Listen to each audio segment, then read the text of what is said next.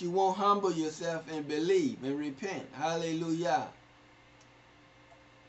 Hosea chapter 7 verse 13. Hosea 7 and 13. Woe unto them, for they have fled from me.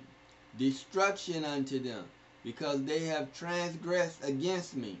Though I have redeemed them, yet they have spoken lies against me. So the Most High knows exactly what's going on with all of his people, with the 10 tribes of the northern kingdom and with the southern kingdom. He knows exactly how we're acting. He knows that we've been caught up in all these different religions. He said they have fled from me. He says, woe unto them. He's like, I love you. You're my children. You're my people. But woe be unto you. Since you don't want to serve me, hallelujah, you're running away from me like a spoiled brat, want to do it your own thing,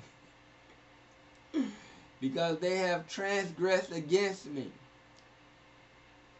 They want to keep the laws, statutes, and commandments of the Most High. Though I have redeemed them, yet they have spoken lies against me. I've sent my Son to be the perpetuation for their sin, to redeem them back unto me. That they spoken lies against me. They said that I sent my Son to save everybody.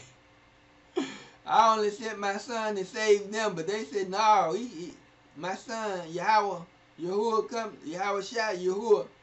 Yahusha, he come to save everybody. That's not true.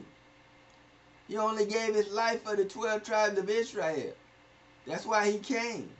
That's why he gave his life, and that's why he's coming back for the 12 tribes of Israel. But your religions tell you another thing, and that's why you're deceived. That's why you believe those lies. That's why those religions are a strong delusion. And you believe it. Hallelujah.